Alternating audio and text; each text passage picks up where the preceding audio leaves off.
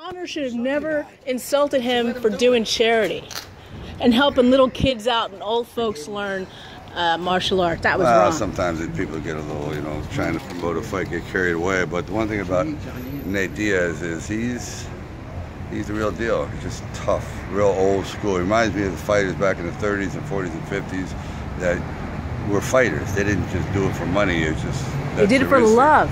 Well, do it for love, and they do it because that's what they are.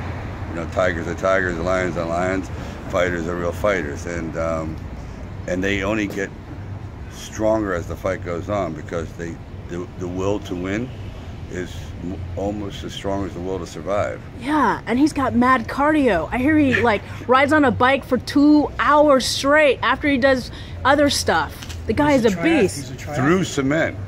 What? Through wet cement. See you later. Thank you.